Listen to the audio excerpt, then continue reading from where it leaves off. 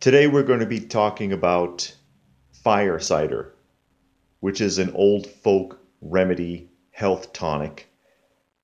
More to the point, I'm going to show you how to make it. I'm going to give you the formula, the ingredients, and the recipe. Now, all over YouTube, you can find this. That's the unfiltered apple cider vinegar and the raw unfiltered honey. Everybody knows about that. And these ingredients are in fire cider, but there's a lot more in fire cider than just these two ingredients. So let's see what all the ingredients are. Firstly, and most obviously, a quart of apple cider vinegar. And I've got the Bragg organic here, raw unfiltered. It doesn't matter what brand really you're using, but make sure it's raw and unfiltered, and you're going to need a quart. You're also going to need a ginger root. Get a real ginger root from your local market. You will also need a horseradish root. I do not recommend substituting this ingredient. Don't be tempted to use horseradish paste, because all that is mayonnaise with some horseradish powder in it. You might be tempted to do that. I know some people have been, because they have a hard time finding the actual root. You're going to have to go to an Asian or Hispanic market to find it. If not, go to eBay. You can find this online. It doesn't cost that much, but most markets are not going to carry the actual root. But I recommend using the real root on this. You will also need onion. A medium-sized or a couple of small traditional onions. You will need some garlic cloves. You will need some jalapeno peppers. You will need a lemon or 100% lemon juice. I'm cheating a little bit here, but make sure it's 100% actual lemon juice if you do not have a lemon available. You will need turmeric powder. You will need cayenne pepper. You will need rosemary, dry or fresh. And finally, raw, unfiltered, natural honey. So now you have all your ingredients. Let's see how you should put it together. Okay, now that we know what the ingredients are, let's talk about how to put them together, or more specifically, what is the actual recipe. 1/4 teaspoon of cayenne powder, 1 tablespoon of turmeric powder, 2 tablespoons of rosemary, either dried or fresh, whatever you prefer, 1/2 cup of finely chopped or grated ginger root,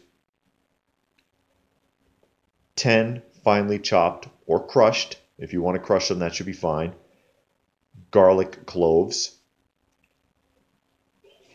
1 medium or 2 small finely chopped onions, 2 finely chopped jalapeno peppers, 1/3 cup of lemon juice, or the equivalent in squeezed lemons if you got it, 1 entire bottle, that is 32 fluid ounces or 1 quart of raw unfiltered apple cider vinegar, and then 1/2 cup of finely chopped or grated horseradish root. And if you've never worked with the horseradish root before, it's kind of like the onion. It has chemicals in it that when you chop it up, it's going to activate your mucous membranes. Your nose is going to run, your eyes are going to water, just like with an onion. If you're not used to that, chop it underwater. Also, horseradish root tends to be rather thick. It's going to be a lot harder to chop than the other ingredients. Now, you notice I didn't mention the honey yet. That's because the honey does not go in here. These ingredients will kill the natural bacteria in your raw, unfiltered honey. And that bacteria is what you want from it. So you do not add this until you're ready to use this. When you've got this all mixed together and it's time to drink it, that's when you put your honey in. Otherwise, this will kill the bacteria in your honey, which makes it nothing more than a sweetener.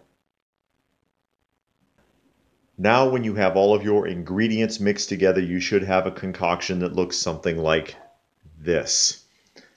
Take it and shake it up. Do not use this right away. What you're going to do is you're going to take your jar or jars and you're going to put them away in a cool, dark place like a kitchen cabinet. And every day for the next 30 days, take it out, give it a good shaking up, put it back and shut the drawer. At least once a day. Shake it up and put it back. Cool, dark place. After 30 days have passed, at least 30 days, you're going to strain this into a different jar. Then you're going to take the remnants, all the chunks and whatever's left over, and squeeze them out. Put them in some cheesecloth and squeeze them out into your new jar. Then gulp it down. No, I'm kidding. Don't do that. That would be very bad for you. Just like with the apple cider vinegar recipe that everyone always shows you, take a tablespoon or two, put it in some hot water or some tea, and drink it like that. And that is when you're going to add your raw natural honey.